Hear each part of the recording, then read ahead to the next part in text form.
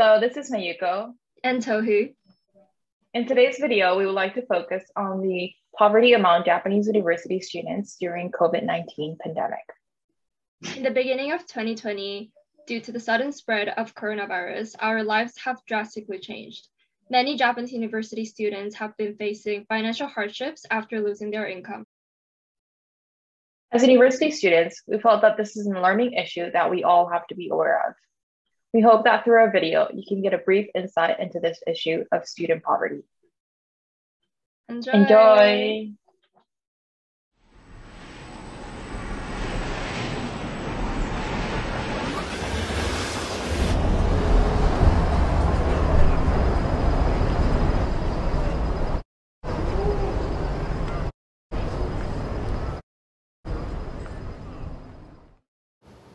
In the beginning of 2020, an outbreak of an unidentified virus in Wuhan City, China, sparked a conversation around the world.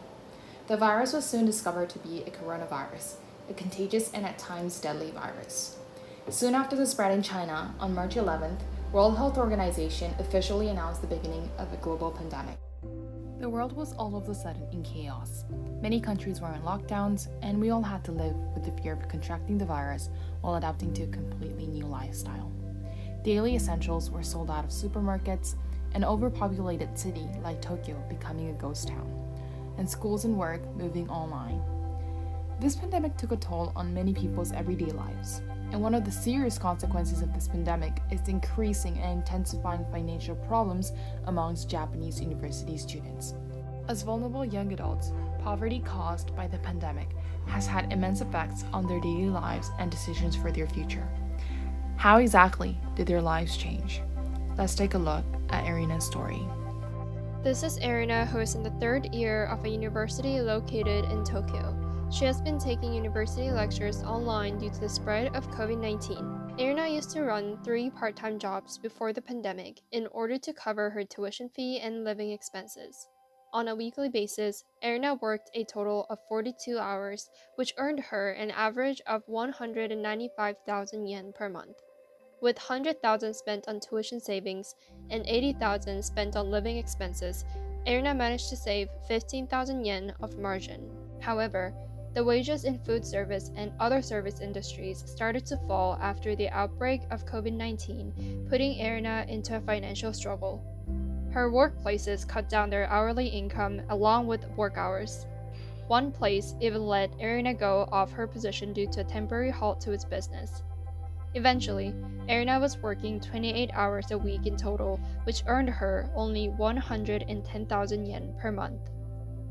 Erina started to eat less in order to save her average living expenses.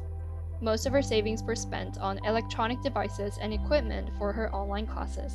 Despite the financial struggle, Erina decided to continue her study, which put her under emotional distress. Erina's parents began to partially support her financial situation, but with 60,000 spent on average living expenses, 50,000 would only cover half of Erina's tuition fee. This is the reality of many university students in Japan. Ever since the outbreak of COVID-19, many university students have lost financial stability over economic fluctuation and constant changes in policies responding to the pandemic. In the spring of 2020, an online survey was conducted subjecting 500 university students in Japan, of which 60% has suffered an income loss, and 40% has witnessed their financial supporters going through economic losses.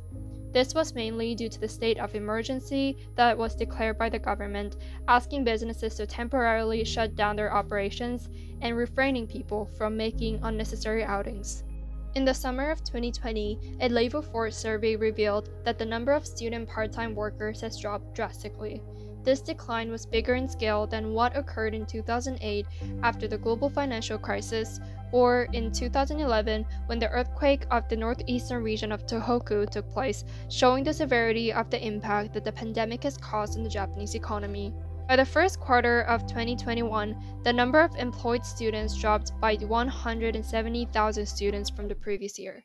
The unemployment was mainly concentrated in the 15 to 24-year-olds, and the number of students who recognized one's own economic situation as financially troubled rose by 2.7 times compared with the pre-COVID era.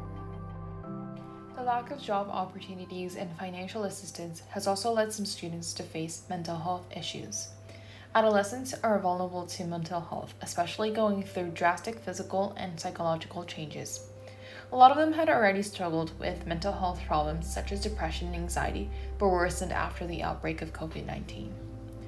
A study confirmed that under a COVID-19 pandemic situation, high psychological distress and anxiety can be seen among mainly two groups: young people and people with low income. So with the two factors combined, university students confronting financial difficulties can seriously be exposed to mental illness. Since the pandemic has started, the cases of young people's suicides have been rapidly increasing. However, government suicide prevention campaigns mainly target employees of large companies.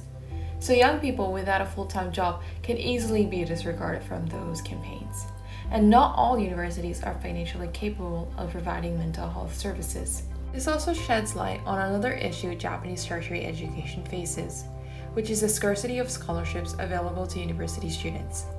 Government scholarships have only started in 2018, and about 40% of university students still rely on student loans instead. With student poverty increasing during the pandemic, the reliance on student loans may have effects on students' mental health. So as a result, rather than enjoying them focusing on their university life, students worry, how will I support myself financially today and tomorrow? So what now? What kind of measures can there be taken to support university students in Japan? First, educational institutions can reduce tuition fees and offer more scholarships to cover the students' academic expenses. Universities could further involve themselves in arranging a rental service for electronic devices, setting up food banks, and so on. Second, normalizing open conversations about mental health in the university community will allow students to create uniformity in facing the economic losses caused by the pandemic, and students assure themselves that they are not alone in such financial battles. Ultimately, our goal is to protect any adolescent's educational opportunities. In the light of the global movement on achieving sustainable development goals by 2030, students have the right to be guaranteed the fourth goal, quality education. As the COVID-19 pandemic is taking a toll on students' income base and mental state, universities as well as governments should involve themselves more in protecting the students' academic life. With much emphasis on well-being and financial stability, students will be able to regain confidence in pursuing their dreams amidst the pandemic.